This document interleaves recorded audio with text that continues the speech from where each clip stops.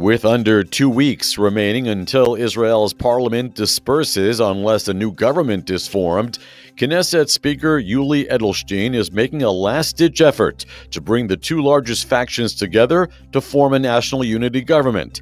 However, one of those two factions, blue and white, is seen as divided over how to proceed. Its leader, Benny Gantz, wishes to close a deal, but he is blocked by his number two, Yair Lapid, according to reports. Secretary of State Mike Pompeo said it was very clear to the Trump administration that Jewish settlements in Judea and Samaria were not illegal according to international law. He expanded on his November 18th statements in an exclusive interview with Israel Hayom on Wednesday, in which he said that settlements per se were not illegal.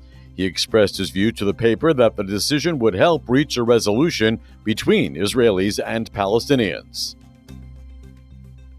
Construction on 176 housing units in the Jewish enclave of Nof Tzion in eastern Jerusalem has begun, reports Haaretz.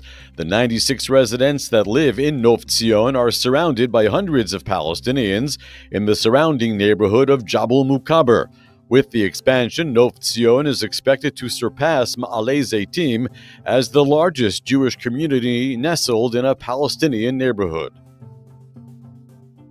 In an op-ed Wednesday for the Gatestone Institute, famed U.S. Attorney Alan Dershowitz says there are striking similarities between the investigations being conducted against President Donald Trump and Israeli Prime Minister Benjamin Netanyahu.